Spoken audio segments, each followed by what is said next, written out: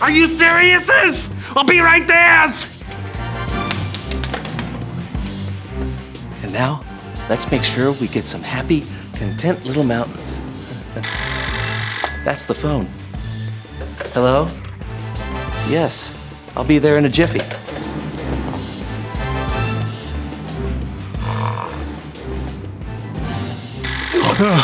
Pickles! Oh. Greg Lowe? Yeah, I'll be right there.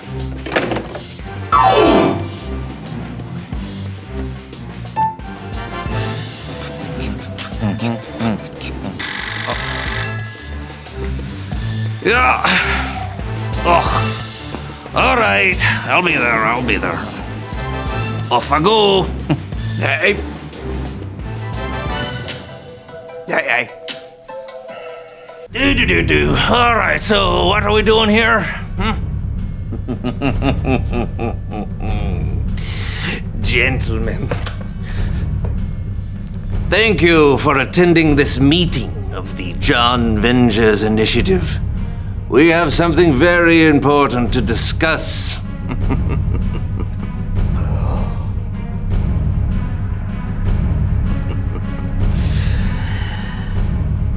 Where are we going to go to lunch? Oh, that's not the foods?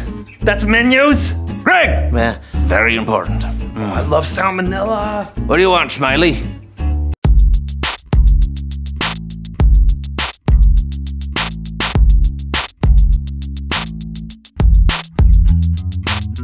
Hello everyone, I'm John. And I'm Steven. And you're watching the show. Bee! There's a bee. What? What? Where? There's a bee. No. Where are you going? No, guys, get back here. No, everyone run. Steven, get back here. Okay. So, obviously we have a bee. We gotta go in the studio. Wait, will you just please calm down? Yeah. Calm down, Steven. Okay. Hey, everyone. Sorry about that. The whole crew just left, so we're alone, but we've got a show to do. So where were we? Intros. Okay, that's right. This is the So-and-So Show, and today, well, appropriately, we're talking about courage. Wait! Do you hear that? I don't hear anything. It's buzzing.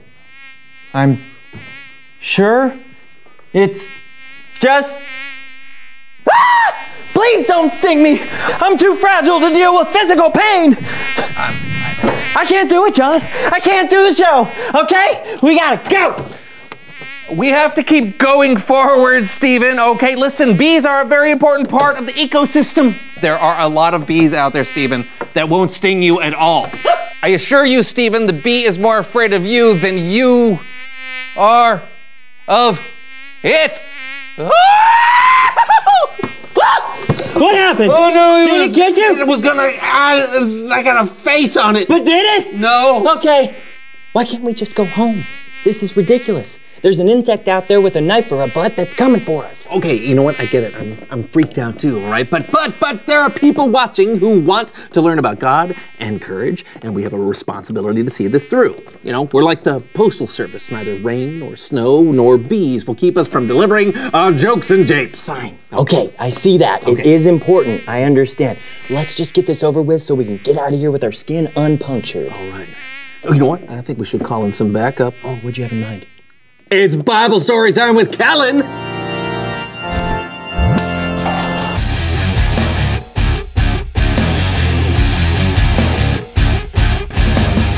Hey! Hey, Callan. Quiet. It'll hear us. Oh, right. What's going on? Hey, Callan. There's a bee in the studio. That's terrifying. But you know, bees are actually an important part of our ecosystem. Yeah, I know. Yeah, we know, but we still don't want to get stung. Well, maybe I can take your mind off the tension with a story from the Bible. That's what we were counting on. Today's story is from the book of Numbers, and we'll be talking about a couple of guys named Joshua and Caleb. Oh, Josh and Caleb? Wait, hold on. What are you doing? Well, I've been shooting a short film about Joshua and Caleb, and I just cut together a trailer. You guys want to see it? When have I ever said no to you? And would it even stop you? Never and no. Okay, hey, let's go. When you've been promised a land, I, Moses, have been told by the Lord to send one leader of each of Israel's tribes into the land of Canaan. You have to keep your promises. Gentlemen, we need a recon on the land the Lord has given us. What kind of land is it? What kind of people live there? Are they strong? Are they weak? What types of cities do they live in? You'll need to take 40 days to scout the land and then report back. Do you think you can handle it? 2 men knew they could handle it. Caleb and Joshua. We can handle it. Hold on. Just want to clarify some things. What's wrong? I felt like I was pretty spot on so far. Yeah, I like it. It's not bad, but Moses sent 12 men into Canaan to scout ahead. Where are all the other actors? Oh, I shot this on a shoestring budget, Kellen. I did the thing I always do when I can't afford another actor. Put the same actor in a Put the bad same wig. actor in a bad wig. Yeah, exactly. Even when things look too good to be believed. Look at the size of those grapes. It'll take both of us to lift one bunch. A little fear can still turn things wrong. The 40 days is up, and I'm so glad that everyone has returned. From everything I've heard, it sure sounds like Canaan is a truly glorious place for us to settle. I am thankful that God has promised it to us. No, we can't go back there. We saw huge cities with giant walls. Everyone that lives there is too powerful for us. The Lord is just sending us into this land to be killed? Oh, we should have just died in Egypt. How am I doing so far, Kellen? Pretty good. Even though the scouting party saw all the good things that Canaan could provide for them, and even though God had promised to give it to them, they were too scared to really go for it. Most of them were too scared.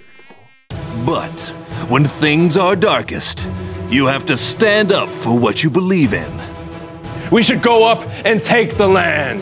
If the Lord is pleased with us, he'll lead us there. But we've got to obey him. Don't be afraid of the people in the land. The Lord is with us. Yes. Their countrymen's fear, though, was too strong. Get him! Yeah! Throw rocks at him! Things were turning bad, and then God showed up. It's true. God was furious at the Israelites. They weren't trusting God's plan.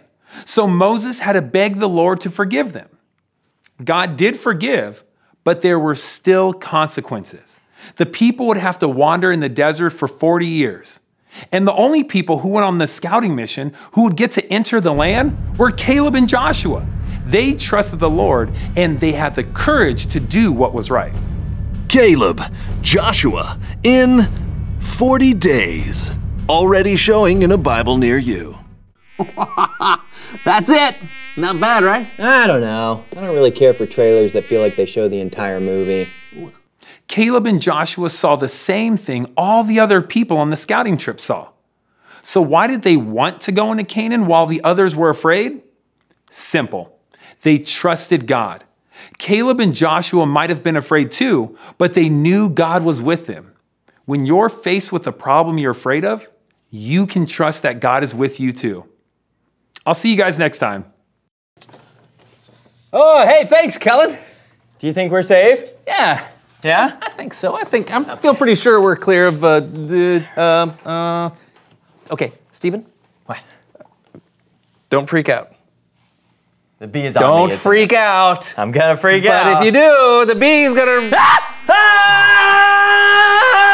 Okay, wait, hold on. I got an idea. Try to distract it. I am. Okay, guess what? That's perfect. Keep screaming and running around. Whoa. Buzz.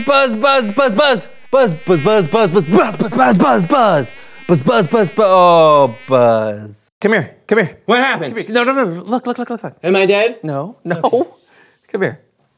No, it's okay. Some bees like a little white sugar dissolved in water. Our little pal here, he was just hungry. See? He's just having a little sip. Wow, look at that. You're a regular Dr. Doolittle. Well, I can't talk to the animals, but you know what I can do? What? Reveal the question!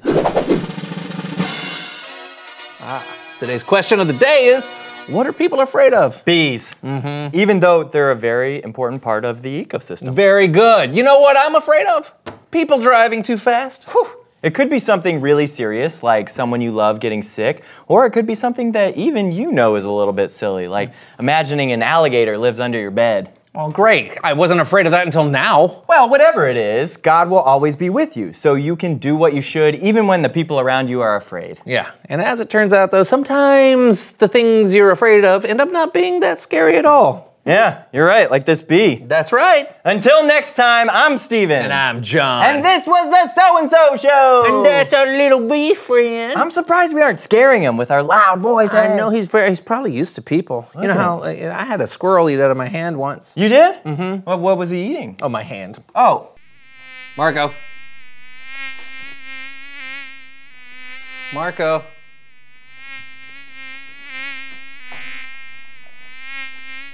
Marco?